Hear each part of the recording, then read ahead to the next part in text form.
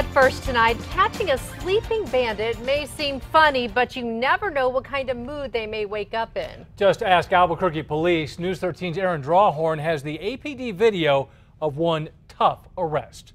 I'm gonna register the truck is stolen. Albuquerque's auto theft epidemic became all too real for this man. Yeah, man, I see it on the news all the time. His truck was stolen. Not shocking, with the Duke City shifting to second worst city in the country for grand theft auto.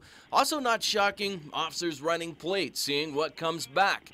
Last month at the Aztec Apartments on Montgomery near Jefferson, that pickup was spotted. It came back hot. Inside the truck and sleeping, Robert Anthony Sanchez.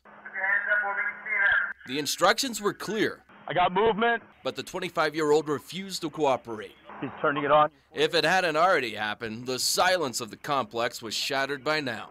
Albuquerque police, turn it off! Sanchez put the stolen truck into drive and stepped on the accelerator, ramming an APD cruiser. Should have 3 or 4 flat tires.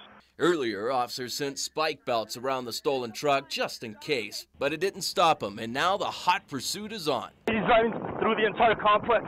Sanchez is not going fast. I'm going 10 miles an hour towards Jefferson. He can't get too far. About 5 miles an hour right now. Sanchez bolts. This car chase, Where did he go? is now a foot chase. Police, stop right there! He can run, but he can't hide. Sanchez is caught and cuffed and soon stuffed in the back of a cruiser, like the one he rammed. Sanchez is hauled off to a police station. He's quiet. The next day, a judge told him he wouldn't be getting out anytime soon. He's still jailed tonight. Aaron Drawhorn, KRQE, News 13. Sanchez has remained in jail because he's been violating probation. His past arrests include car theft and drugs. Now he can add aggravated battery on a police officer and more car theft charges to that list.